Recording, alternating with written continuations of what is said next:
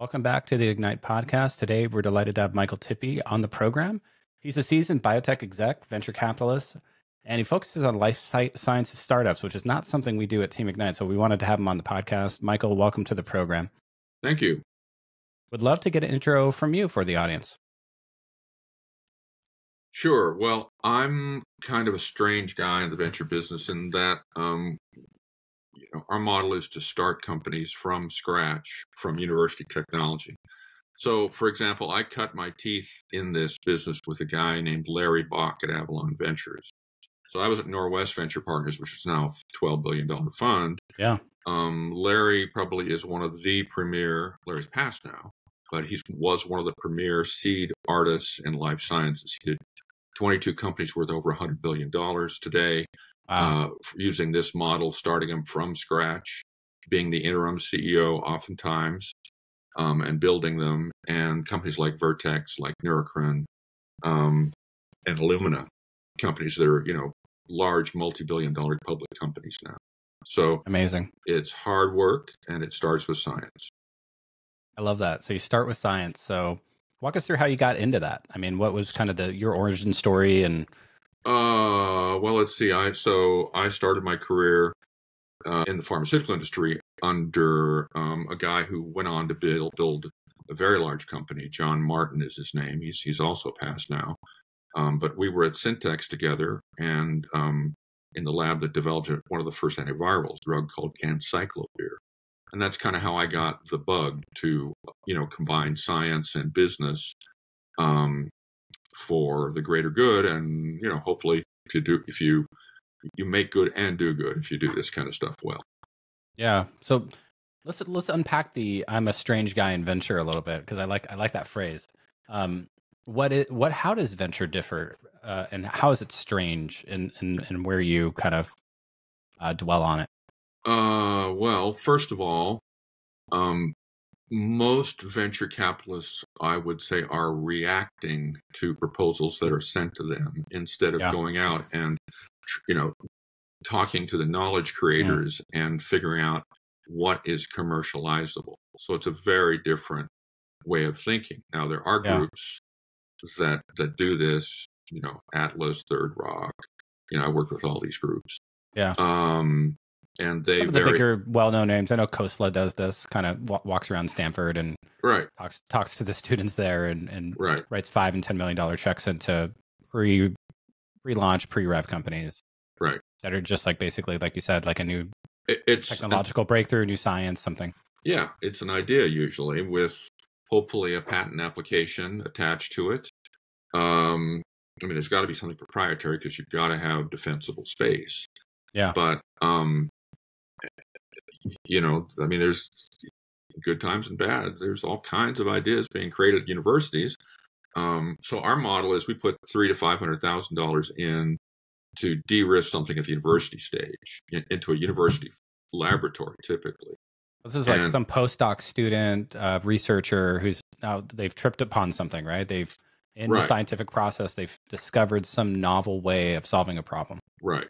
And that usually takes a year and a half or so to hit, let's say, 3 technical milestones. The milestones usually are technical. And with that money, we want to show that, A, it's venture tractable, that this can be reduced to practice in a venture-relevant time frame. We raised 10-year funds, maybe with 3-year extensions. The pharmaceutical business is, $2 billion in a decade to develop a drug. It's already a forced fit. So it has to be something that's venture tractable as opposed to, we should go write grants for the next 10 years. That doesn't work in the venture business. We might someday get to Mars or whatever. Like it's, that's a multi-decade thing. It's not venture tractable. Yeah, that's lovely. And the government should finance that because it's basic research, but it's not something that you can, reduce to the time value of money, which we have to deal with in the venture business. Right. So, once if they pass that hurdle, and by the way, if the founders, the technical founders, are not crazy, because there's a lot of crazy in this business, flip side of genius is madness. Seriously.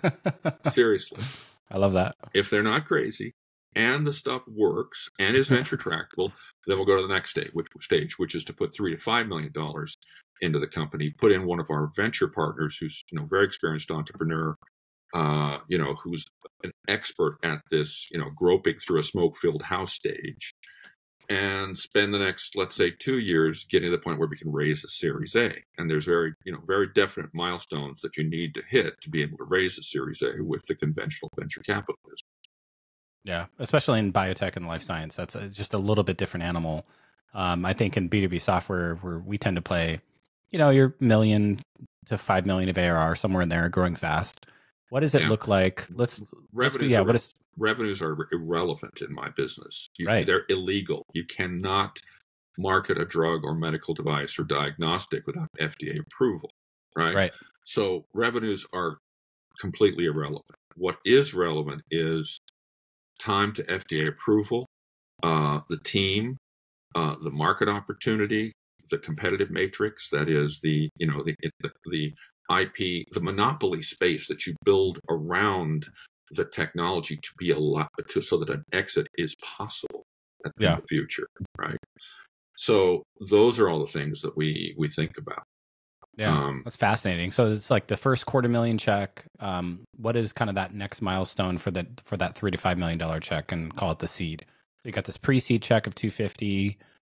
What is the milestone? You're trying to de-risk the craziness, you said, but what else? De-risk the craziness, and then there's typically technical milestones. You have to design a series of experiments that will turn this deal or this technology from gray to black or white. We used to say at Northwest, right?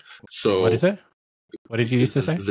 We used to say we need to turn this deal from gray to black or white. Either I love that. Okay. Either pass, it's too risky, it will take too long, or yes, it's past the hurdle, it looks like it's venture tractable, we can, in the next 3 to 5 years, we can get this thing to market, to strategic alliances with a big company, to something that will point the way to an exit. And then what are some of the things that you kind of look for in that first phase to write that next $3 million check? Well, again, it's a series of milestones that will lead to FDA approval or get you down the pathway.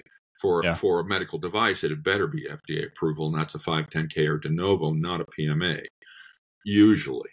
If it's a pharmaceutical, you want to be able to get to an IND, that is the first in human approval by the FDA to allow you to go into humans at the very least, because the value inflection points in pharmaceuticals are very, very different than any other business.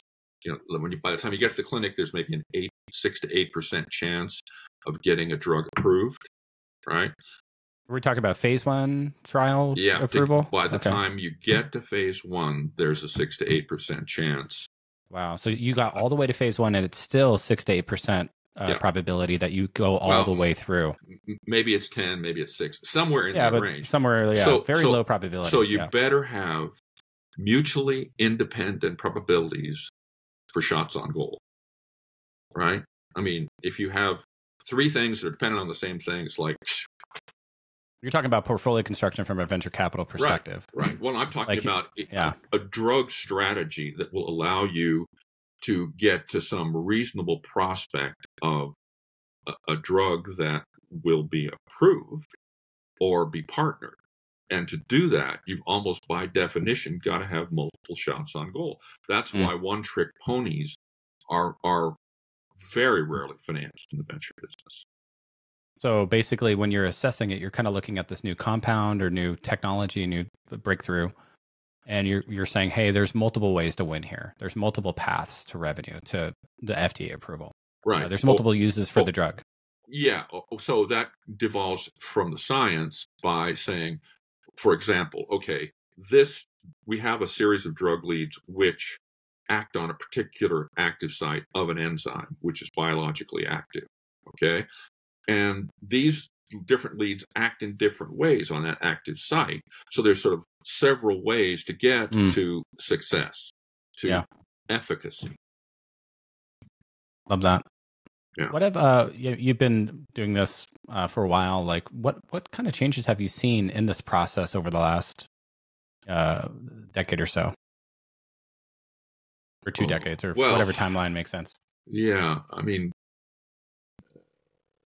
well, first of all, I mean, you can't. You have in order to take a company public. Well, the markets are closed right now, right? Nobody's Yeah. going public. Right. But when the markets are open, in general, you have to have something that is in the clinic or a portfolio of drugs or medical devices that are in the clinic. It's not okay anymore to have an idea and a few a few mice studies, and gee, we're going to take this public. That does not work anymore, with the exception of a few bucket shop kind of highly risky things I wouldn't touch with a 10-foot pole strategies. So, yeah, I mean, it just, in order to support a public company in this space, you've got to have a lot, Yeah. You've got to, almost by definition, you've got to have something that is very close to or in the clinic. What is the success rate? For B2B SaaS, the unicorn rate, depending on what data source you look at, is, these are billion-dollar outcomes from the pre-seed, is 1% to 2%. Is it similar in biotech? Is it a similar kind of hit rate, or is it higher or lower? I have no idea. I mean, that's a function of, are we talking venture-backed companies? Are we talking? Let's take the whole universe of all, I don't know, biotech seed investments or pre-seed. What is the likelihood to get to that billion-dollar outcome? Because if it hits big, right? Like these are if it hit billions of revenue. Particularly in pharmaceuticals, it's big. Now, medical devices, it's a little different because you've got an oligopoly of acquirers, and so that has depressed acquisition prices.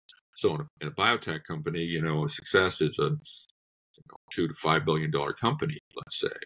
Yeah. And that's going to be a public company at the exit, most likely, or be acquired. Right. And there are lots of examples of exits that are bigger than that. But for a device company, I'd say a good exit is, a $300 to $500 million kind of exit. Mm-hmm. So, there are smaller exits, but in devices, they're not as risky. I mean, I would say there's, 40 to 60% chance of success in devices by the time you get to the clinic, their first human studies. Oh, interesting. Contracts, a little more de-risked. Yeah, so it's less risky, but the exits are lower, and you've got this oligopoly of acquirers problem that has made a lot of venture capitalists shy away from devices.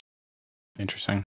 What are some medical devices that did have a lot of success that we might know of? Well, for example, I've invested in a heart failure company, and there's a company that makes the Impella device, which is kind of the success story you talk about in this business. It's $18 billion exit.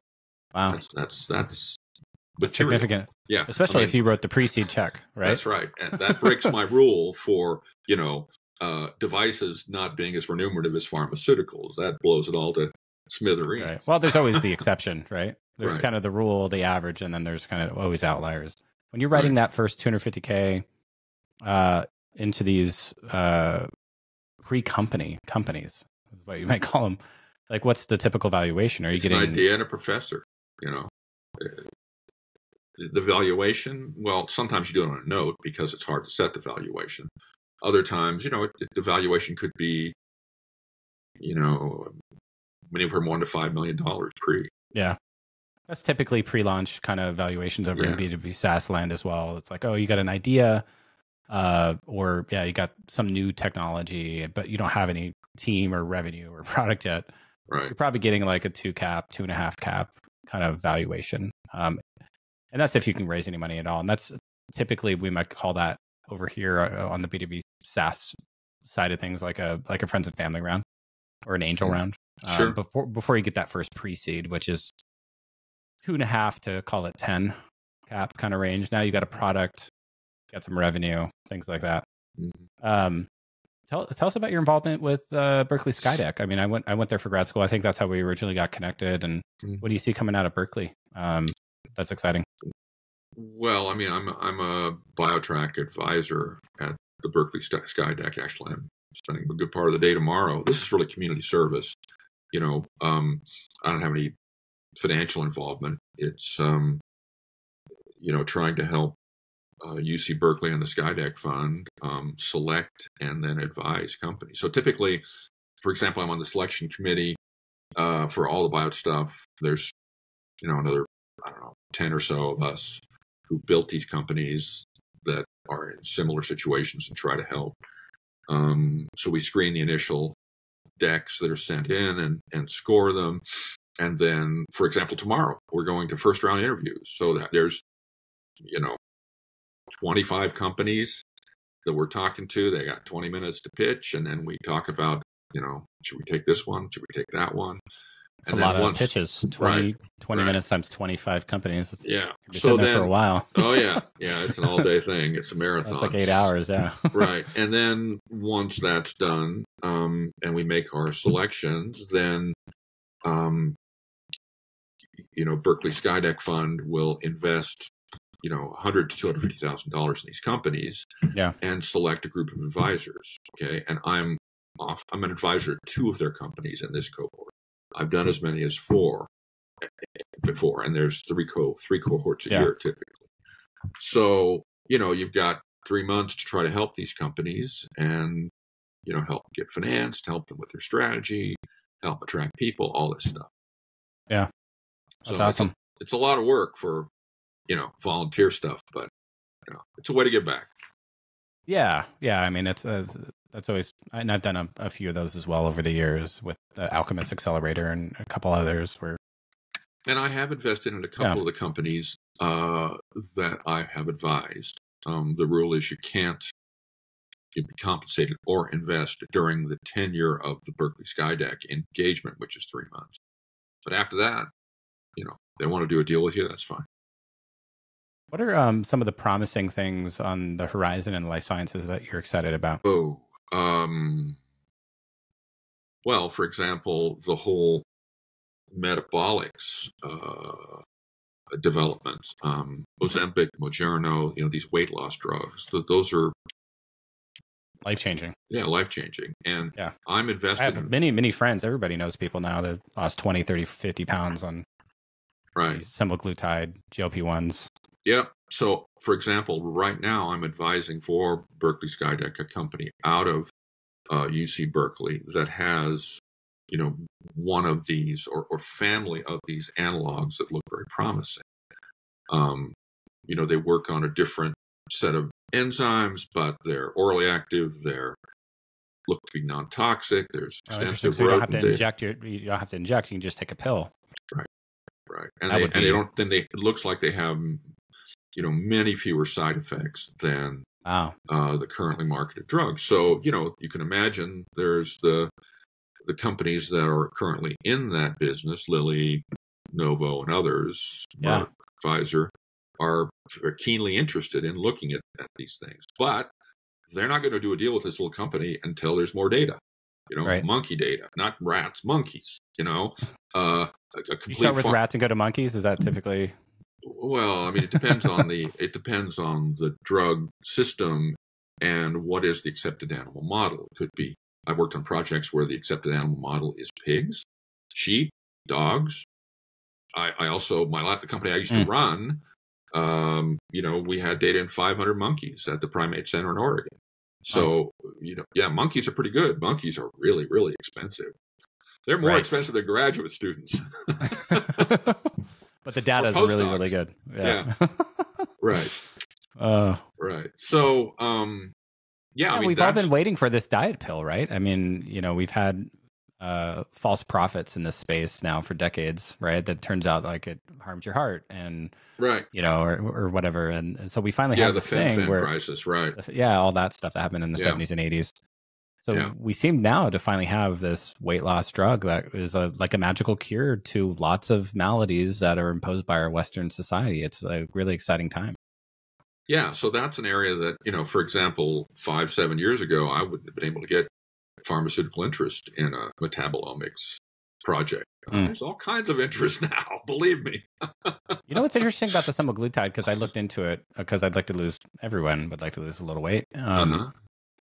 The pharmacy's like, well, we can go with the Ozempic, but it's $1,000 a month. Or we do this compound where we just take the semaglutide and kind of mix it with some like B vitamins, and it's $270 a month. Why can they do that? Like, what's the patent law around this and generics and compounds and? Actually, I don't think I'm qualified to speak on that because I'm not sure why that's legal. I'm sure that Novo has a patent on semaglutide. I mean, Yeah. when I read the report in the New England Journal, I was thinking, "Holy shit, this is revolutionary." And that wasn't that long ago. So, I mean, how long do you get a patent for? So, like, I discover a compound. I think it's promising. I file the patent. You know, what's the? Is it 20 years, 25 years? What's the clock on it? Yeah, 20 years. I mean, if you have sophistication, you can do product line extensions and, extend that patent franchise. But that's absolutely critical because, I mean, the minute a drug goes generic, the price goes down by a factor of 10. It's aspirin, basically. Yeah, right, exactly. So, drug companies work very hard to try to keep, monopoly position as long as possible. Yeah. Now, one could argue that's not in society's best interest because, I mean, when you run the numbers about how many people are obese, right? Everybody taking semaglutide at $1,000 a month. It's the gross national product. So, I mean, that's another reason to have other entrants in the field. Hopefully, they'll get some competition. Reduce the price point.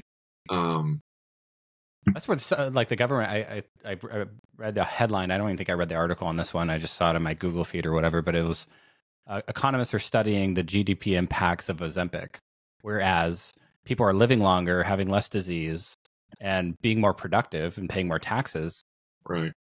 Because they're healthier. So yeah, you have to kind of like, as a government, you kind of go, well, maybe. But let's see, a third of us are obese. $1,000 a month. Run those numbers real quick. It's a lot. Scary. Yeah, that's 100 million times 1,000. Whatever. Yeah, right, right. It's a big number per month. Right. So I mean, on the device side, I'm very excited about some things. Like, for example, I invested in the last year in a company involved with heart failure. They've got a device that is now in human beings. Being in the first-in-man studies in Europe, and it's shown a 30 to 40% increase in ejection fraction in these critically ill heart failure patients. And that's a situation where the drug treatment is, in many cases, not satisfactory. I mean, you're on a witch's brew of drugs. I mean, I have a family member who died, but had this disease. And I saw the progress, and it's a nightmare. And you're in the OR, you're in the ER periodically, urgent care, adjusting all this, these 10 different drugs you got to take, diuretics and debatable. And it's not well managed using pharmaceuticals currently. So that is a good argument for a device approach. And this one's pretty interesting. Interesting. I mean, so a 30% increase in heart fraction. What is that for non-biological technical that means people? The difference between barely being able to get up to go to the bathroom and being able to do normal activities of living, walk around your house. So your heart now can just pump enough blood for you to live a normal life versus I get tired just getting up. Right, exactly. So that's a big improvement in quality of life, in productivity, in my view, certainly investing at the stage I do, you have to see these big improvements. It can't be incremental. It has to be revolutionary. And attacking some unmet problem in medicine, providing a solution to justify the very large risk you take investing where I do. Yeah. What do you think? I want to return to the patent question a bit, because you talked about timelines from a patent being 20 years. And I want to talk about the extension and figure out what that is. But first, let's talk about the semaglutide, for instance. When did they file that patent, and how many years do they have left? And how long does it take to get through all the FDA approvals? And what is that window of profitability then for these biotech companies? Well, that's a good question. That's a very individualized answer, because how long it takes to get through the FDA process depends on the difference between how you power the study. right? So it comes straight out of statistics, right? If you have a large difference between control and test, you need fewer samples to get statistical significance. You got a better right? p-value, basically. Right. But if you have a very narrow difference, then you need large. That's what, like a lot of cardiac drugs, there's narrow therapeutic difference. You need 10, 20, 50,000 patients. I mean, Pfizer can't afford that. I mean, a little biotech company, good luck. Yeah. And so you're kind of looking at this as an investor in the earliest, like somebody probably looked at semaglutide and it's like, whoa, that is really effective. And let's get after it. Right. Right. And of course it has to be safe too. So, I mean, can be effective as all get out. If it poisons somebody, that's no good. So, and there's a whole series of preclinical, experiments you have to do, pharmacology, toxicology, fate and distribution, metabolism, all that stuff has to be done. We do not put poison in people to test. No, you don't do that anywhere in the world. Nowhere. Right. And so what the animal choice here is usually like mice to start? Usually rodents to start. Rodents, yeah. And then some larger animal. The FDA requires 2 species at the least in order to present, like lambs or goats, like bigger animals. Yeah, it just depends. I mean, for example, in cardiac, you often use pigs because their heart is actually fairly similar to ours. Wow. And sheep, no. Dogs, not so good. Pigs, really good. But it difference between, it depends on the disease state and the accepted animal models. So let's return to the patent question. So semaglutide's up in 20 years. Typically, sometimes what's the fastest you can get through FDA approval versus like kind of the longest for a successful drug that you know of? What's that kind of time range? Well, I mean, it depends. It depends on whether you're talking devices or drugs. For devices, you can do a 510K, which is basically saying there's a predicate device that is similar and has been approved. You piggyback on that and get those through in 6 months. I mean, you got to do probably a year, at least a year. Interesting. So you got a longer profitability window with that patent on that novel device. It could be, you could have a 18, 19-year window there of profitability where nobody can copy you. Mm-hmm. Although I would argue that patents are stronger in pharmaceuticals because you're looking at composition of matter, a unique chemical entity, as opposed to a device thing which one could maybe engineer around and patent around. Yeah. So, it's, I mean, you need a patent attorney to analyze this stuff. It's complicated. Which I'm sure as a venture investor, you have, your team, right? You have people looking at that. Yeah. I mean, we work routinely with a patent agent, and, who's, well-trained in science and on the law. And then, before we would do a deal, we'll do a deep dive with a patent attorney. Yeah. And, what about on the drug side? So what's the fastest and what's the kind of the longest that makes sense? Or longest that you can remember? Oh, I don't know. Well, I mean, typically deals I'm looking at, you're looking at least 2 years of preclinical work. And that's typically when you come to those projects, there's been a lot of academic work. There may be rodent work. There may be, pharmacology, toxicology that's been done in the university. Okay, already. That could have been on grants, could have been for 10 years, right? But at the point at which there's, it looks like it might actually be a drug, you're looking at least 2 years of preclinical work, typically, before you can get to the clinic. And then in the clinic, there's 3 phases: phase 1, phase 2, phase 3. Phase 1 is safety, by and large, and they're fairly small studies. These are, 10 to 50 patients. And phase 2 is efficacy. And phase 3 is larger studies and dose ranging. So probability, see, this gets to why drugs are so difficult. Probability of success in phase 1 is about 2/3, about 67, 70%. Probability of success in phase 2 is about 30%.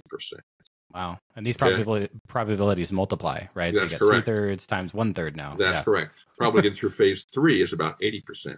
So you can see that phase 2 Yeah. probability is the hurdle, and that's why the overall success rate is only 6 to 10%. Is because you've got this, this nested series of probabilities with a very low number in the middle. Yeah.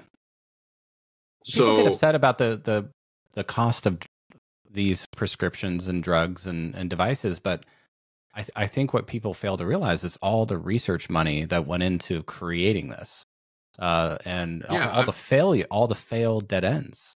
That you yeah. have to recoup all that R&D. I mean, look, when I was at MIT, we modeled the pharmaceutical industry based on equations that were developed for wildcatting for oil. Right? This is incredibly risky stuff. And the thing is I mean, the money spent goes up like this. And then you've got this low probability event in the middle. So, I mean, look, if I came to you and told you I got a great business idea, right? All you got to do is spend, $2 billion in 10 years, and you got a 6% chance of developing a drug. You'd say you're out of your mind, right? From a conventional investment point of view. Why would anybody do that? Not a single one. Yeah, I wouldn't do. You have to as a VC or like invest in dozens, if not hundreds, of these things over the years. So to make it make sense. Right. Yeah. So or a company like Merck or whatever. Yeah. Right. So as an investor, you're not looking at ultimate success in the marketplace as the metric. Your metric for exit is when a big drug company takes it over, right? Because there's typically, a strategic alliance involved. By the time you get through phase 2, you pretty much know the story. If you get through that hurdle, you probably got a drug, right? And you can start doing discount cash. 4 out of 5 times. Yeah, right. But that's like Series B and typically, right? Could be Series C. Could be. I mean, so really far down. Could be far down the line. Yeah, right. If it's Series G, you're my a lot of dilution. My investment's flushed. I'm diluted out of existence. Yeah. Right. I mean, the guys that come in at that most recent round, they get all the value.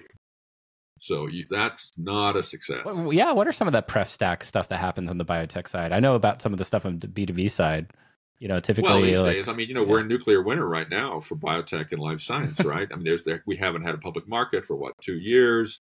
Valuations are way down. Nobody can, it's very, very difficult to raise a venture fund. I mean, there's just all kinds of systemic problems. So pay to plays have come back, down, cram downs, down rounds. I mean, it's what's a pay to play? I mean, for the audience. Well, for example, if you're an investor at an earlier stage and now the company wants to raise another round, new investors come in and say, okay, you early investors, if you want to maintain your position in this company, anything close to it, you've got to up your ante, right? Yeah. In the poker analogy, right? You've got to recapping this company exactly at a different valuation. Yeah. And if you don't want to invest your pro rata share, then, Mr. Investor, you're going to own 1% of what you used to. Wow. Yeah, it's harsh. You just get flushed out. Yeah, it's very harsh. And they can do that. They can strong arm the cap table in this case because they're holding all the cards. This company needs this lifeline to survive. Mm-hmm. And if they don't get this capital infusion, the company goes out of business, and you have 1% of nothing, right? Basically. Right. So, that's one of the key risks of the seed business is getting diluted out of existence. And you have to select companies that minimize that risk, frankly. I mean, I can't invest in a company that needs, $500 million of venture capital to get to an exit because the probability of me getting flushed out is high. Yeah. That's interesting. Because at one point down the line, I'm going to have that conversation with a big investor like Norwest, where I used to be. Yeah. We really appreciate your hard work, but thanks for finding this company and getting them to the stage, but now you're out. Right. That's really interesting. Thanks for all your hard work. We'll take it from here. I've heard that one before. How often does that happen? Is that just a kind of a market cycle thing, or is that it happens? Just there's a percentage of time that it's always going to happen? It happens more often in down times like this. I mean, I've been through 4 of these downturns now in my career in business, and when it's like this, ugly stuff happens, you know. The sharp elbows come out, as they say. Yeah, you know, and now I'm the prey, Yeah. not the predator. Yeah, it can be a kind of a messy, sharp elbowed kind of business. I love that. Yeah, in good times, you know, these things go away. Yeah. But in bad times, the sharp elbows come out. That's for sure. Yeah. What about a cram down? Can you explain that for the audience? Well, for example, let's say this has commonly happened in the last couple of years, right? So during the pandemic, there was a lot of froth. There was a lot of venture investment, right? Companies got financed at high valuations. So 100x. Yeah, 100x, whatever. Let's say you got a company that just did a deal 2 years ago at an $80 million valuation. Okay. 80. Yeah, let's say that. 80 million pre-money valuation. Now, of course, they want to go out and do an up round, like $120 million valuation. Right? So you get a term sheet from the big guys that says, all right, we'll do this deal at 30 million pre. Oof. Yeah. And everybody gets crammed out. Management, everybody. So everybody's basically taking a huge dilution on their investment. So you thought you had 10% of the company, but at the new valuation, you have something like 1/3 of what you thought. Right. So because and it's a price down, you know, but then again, you know, there are times when, hey, that beats death. Metaphorically, I mean, you know, it beats having to pack it in and take the company bankrupt. Yeah. You know? And in biotech, that probably happens even more than B2B SaaS, right? Because in B2B SaaS, you can basically go, well, I didn't hit my milestones, but I can trim the fat and get profitable or be default alive, right? Because there's some recurring revenue. But in biotech, it's like, well, we're entering phase 2, right? And if we don't raise this money, we can't get through phase 2, and we're dead. Yeah, money is the fuel in the rocket ship in life sciences. No money, no liftoff. Would you say life sciences has bigger rewards though? Are the outcomes bigger, or they're just similar? I don't do IT, so I have no idea. Yeah. But my sense is that when there's a hit, there's a big hit. I mean, you know, an $18 billion exit in a device company. You know, for example, if they're in Seattle where you are, CGen was acquired for what was it like? I'm actually technically from Seattle. I'm in California. Ah, yeah, I'm east of Sacramento now. Ah, okay. Yeah. Good to know. Is that Shasta behind you in the picture? No, that's Glacier Peak. That I had a cabin near North Cascades National Park when I lived in Seattle, and oh wow, and that's a hard hike to get to that place, Image Lake. That's beautiful. a good day's scramble, but it's a gorgeous, gorgeous place. Yeah. Well, I'd love to switch and do some rapid fire to wrap up, if that's all right. Sure. What's one book that has profoundly impacted your life? Professionally or personally, or both? A book that's affected my life. Well, that's interesting. Probably some of the things I read at MIT, at the Sloan School. So, for example, Strategic Management by Cusmano, or Porter, or Negotiation. I took a negotiation class from a fellow there who. So you went to Sloan then? Yeah. I remember my negotiation class. It was really good. Power and Politics was a really good class. I remember reading.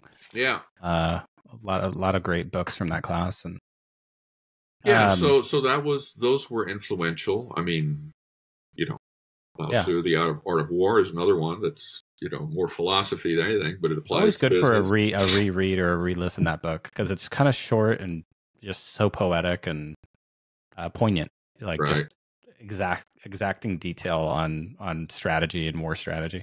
Yeah. And then on the science side, things like, you know, the conceptual development of quantum mechanics, or you know, that interface of science and philosophy, which is highly mathematical but highly philosophical, is very interesting to me and relevant. It's kind of an oddball question.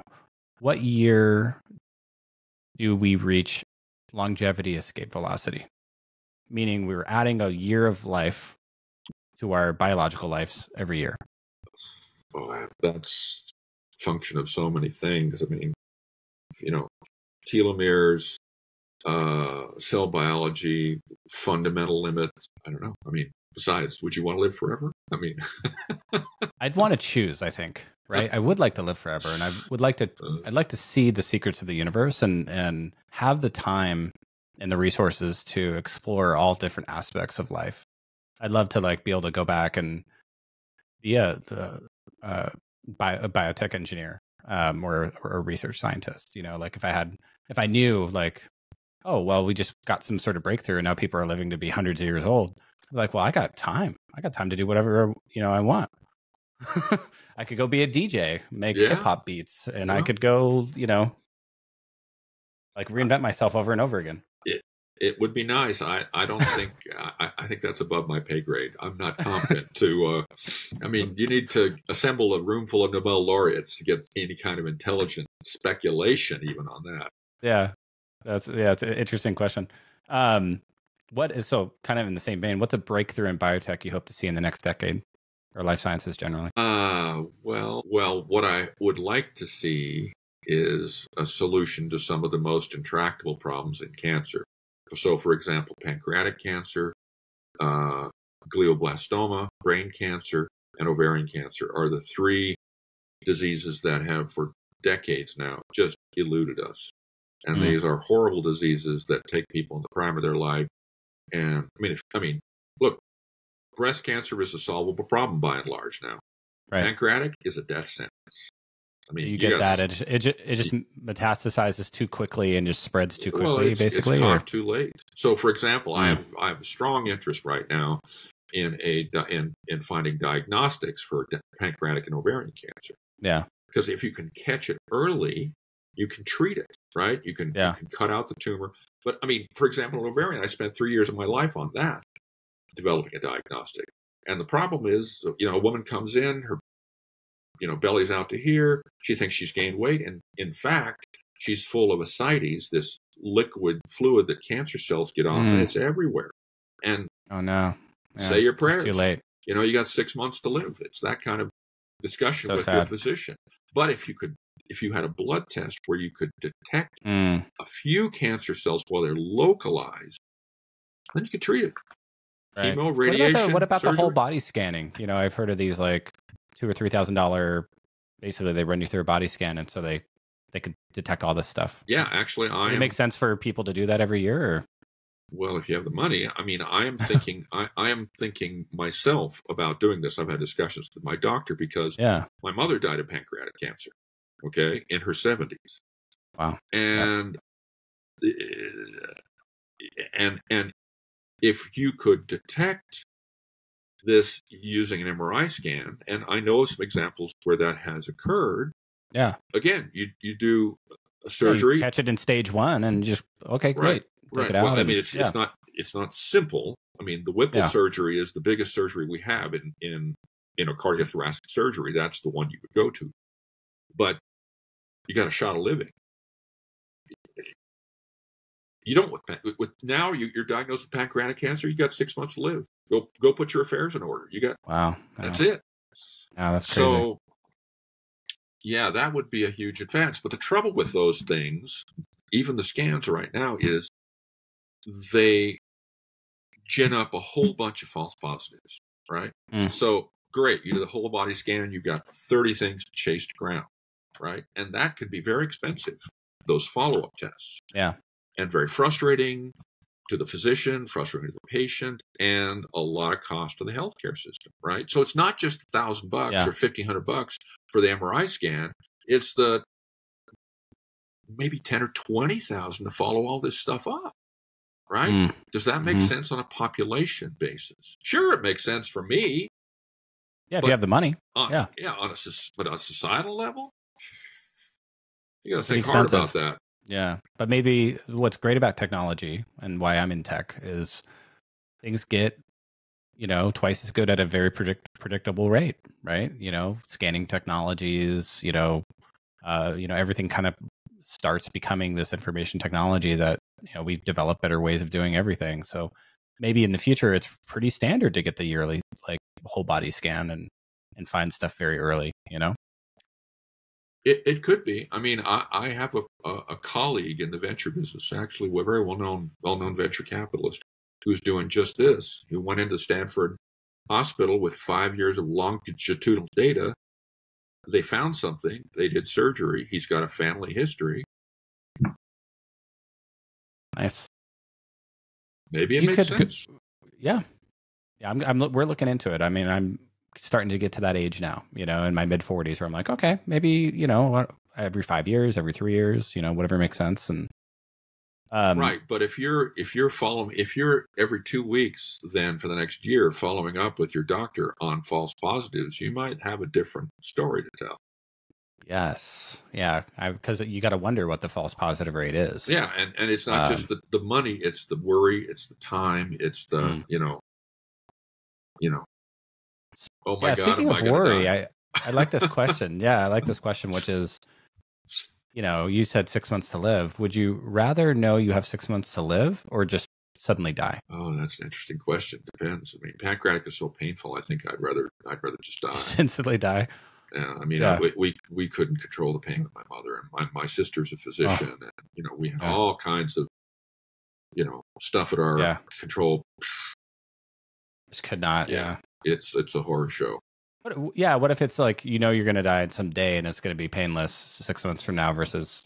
Of course, sure. I'd want the time, and I think, you know, the time becomes more precious the less you have of it. Right. Yeah. Speaking of time, if you could go back in time and give yourself advice to your 20-year-old self, what would that advice be? Your family's going to love this podcast someday. They're going to watch it. Finished my PhD in chemistry because I left with a master's degree and then went to business school and so on. But in science, PhD is your union card, and you really are not considered a real scientist until you've attained that goal.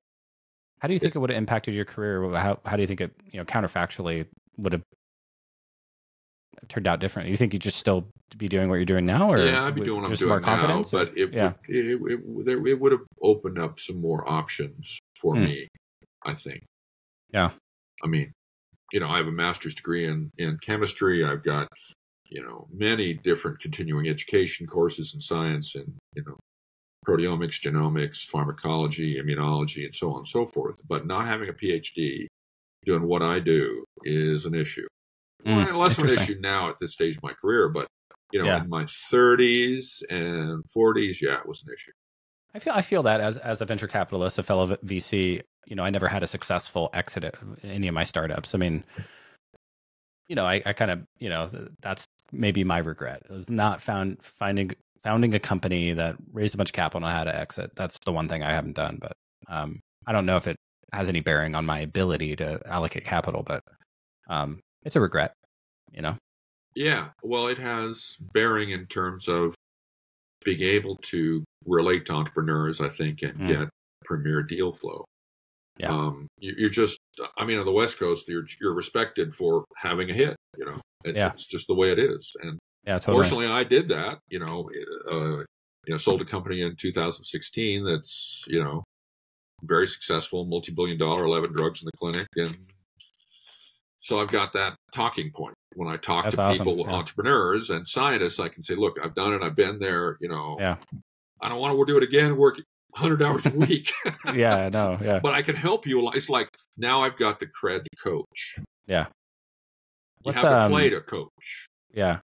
Well, hopefully some of my startups will break out and I'll be able to tell a story of like, I'm sure they will. You know, it's they have, you know, some already have, but you know, and I was a product manager for years, and I've built lots of products, and but I never did the full on founder badge of honor. You know,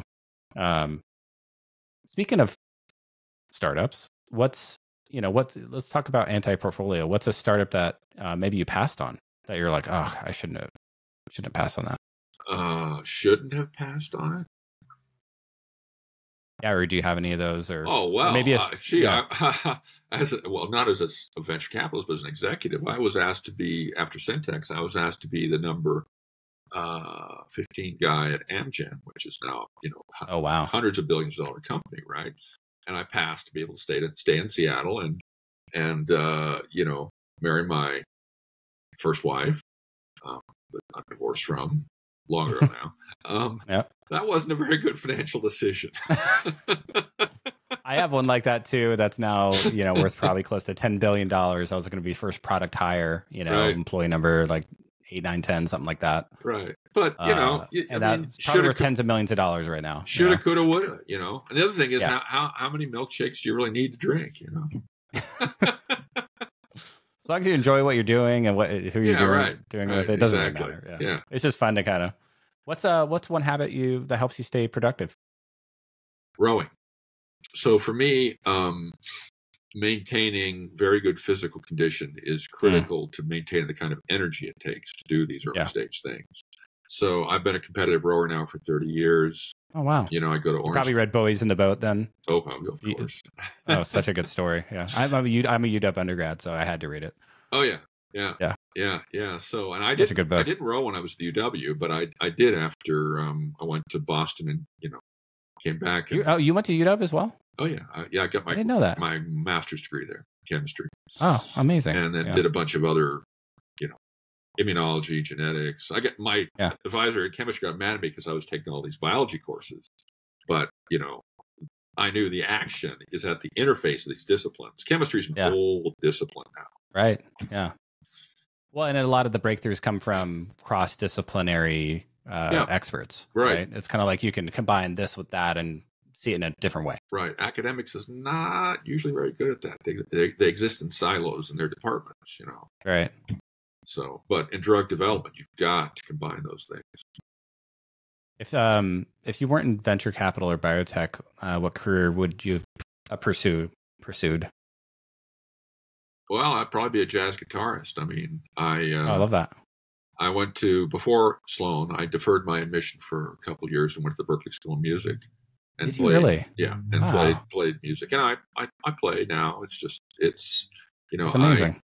It's a wonderful, wonderful hobby, but a very sad profession. What's a musician without a girlfriend? I mean, homeless. Yeah, that's exactly right. Yeah. Or drug addiction, or something. Yeah. So it's wonderful stuff, creative, but no market. Yeah. Last question. If you could have dinner with any scientist or entrepreneur, dead or alive, who would it be and why? Probably Bob Swanson, who was the initially venture capitalist, then CEO of Genentech. Wow. So. And why him? Well, because he was one of the first, probably maybe the first, because he came out of MIT like I do, so we probably have a few things in common, that kind of worldview. And he was like the seed capitalist in a completely new industry, to boldly go where no man has gone before. I mean, you're a Trekkie too. I mean, how many things do we have in common? I'm rewatching The Next Generation with my teenage boys now, which is awesome. Because I grew up, I was a teenager in the 90s when Next Generation was out, and oh yeah, I think that's why I studied chemistry, is Star Trek. And I love that. Yeah, it was. Now I'm watching any of the new series. Oh yeah, sure. They're pretty good. Absolutely. Yeah. No, Star Trek is wonderful. It's great. And I think it's done a lot to popularize science and engineering. So yeah, I'm not the only scientist, engineer, investor, entrepreneur who says that. That's the Enterprise right there. Yeah. Right at the end of my finger. Is it? Yeah. It's really small. I need to get a bigger one, but it's like probably 5 inches. But yeah, but I mean, that whole ethos of to boldly go where no man has gone before is really important if you're going to take the kind of risk that we do. Because there are failures. There are lots of failures, but the key is to cut your losses early and let your winners run. Keep investing. Mm-hmm. Yeah, I like that phrase in investing. Let your winners ride. Yeah. Love that. Yeah, I mean, because if you're not failing to some extent, you're not taking enough risk. Yeah. I mean, that's what I tell people on Team Ignite, my LPs, is, hey, half of these are going to zero. We just don't know which half. Right. Right. You know, we're going to make educated bets on what we believe to be true, but fundamentally, I mean, half the stuff is going to zero, and even more in biotech. It sounds like. Yeah, I know. Well, it's hard to say. I mean, you know, there's a fair bit of living dead zombie companies. Yeah, that's definitely. You can't exit. I have a few of those. You know, they not will, growing, not exiting. Just kind of like it's like a lifestyle business for the founders. Yeah, or they become a grant mill, right? They keep, and you could do that in life sciences, right? You keep writing grants, you keep getting, you know, $300 to $1 million over a couple of years. There's no exit from that kind of stuff. Yeah. It's a grant mill. And the thing is, same is true of service businesses in my sector, right? I mean, you know, we're going to sell services to the pharmaceutical industry. Great. Who's going to buy that? Very, very few companies. Right. Well, Michael, this was an amazing conversation. As my first, you're the first life sciences VC I've had on the pod, and I really appreciate you being my guinea pig and educating me and being patient with my stupid questions. No, they're not stupid questions. No, I mean, not at all. Believe me, this is hard stuff, and it's very different from IT investing. Yeah, it really is, and that's why I had you on the pod. It was such an enlightening conversation. I'm sure the audience will get a ton of value from it. So thanks again for coming on. Sure, happy to help. Take care. Thanks, Michael. Bye-bye.